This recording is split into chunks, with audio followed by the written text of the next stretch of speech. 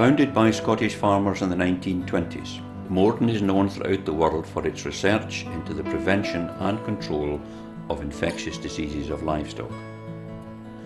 The health and welfare of animals has been greatly improved by Moredun's work on understanding the causes of disease, by its development of scientific tools to enable accurate diagnosis, and by its contribution to disease prevention through vaccination and treatment methods.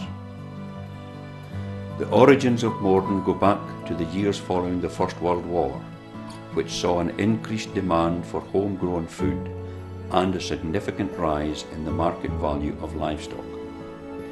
This emphasised the seriousness of the losses associated with disease, and concerned the farmers voiced their strong support for an organised body to conduct research into livestock diseases.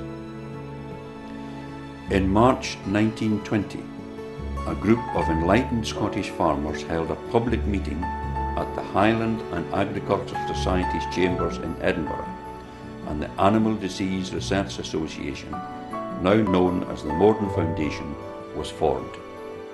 At last there was a focus for conducting organised veterinary research in Scotland, and from these humble beginnings grew the internationally recognised Moredun Research Institute. Early successes for Moredun involved discovering the cause and developing treatment methods and vaccines for braxy and lamb dysentery, which at the time were devastating sheep flocks across the country. The Moredun braxy vaccine reduced mortality in sheep flocks by tenfold. Scientists then went on to solve the mystery of louting ill, which was found to be caused by a virus transmitted by ticks, and a vaccine soon followed. By the 1940s, over 500,000 doses of vaccine and treatment products were produced and distributed by Moredun. This had a major positive impact on the health and welfare of livestock, and significant improvements were seen in the efficiency of production as a result.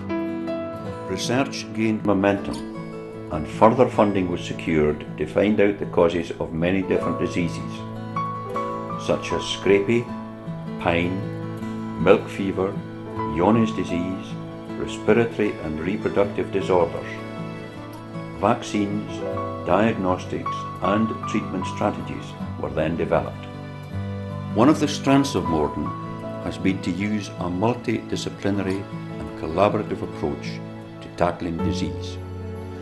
This involves application of different scientific skills in epidemiology, pathology, immunology, microbiology and genetics, and working together with scientists from all over the world to share knowledge and improve disease control. Moredun disseminates its knowledge, skills and expertise as widely as possible to bring benefits to animals, livestock producers, the economy and to society at large. Moredun's work does more than safeguard livestock health.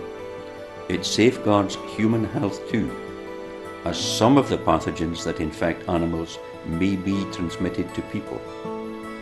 Wildlife has also benefited from Moredun's research to help control diseases that affect deer, squirrels and sea mammals.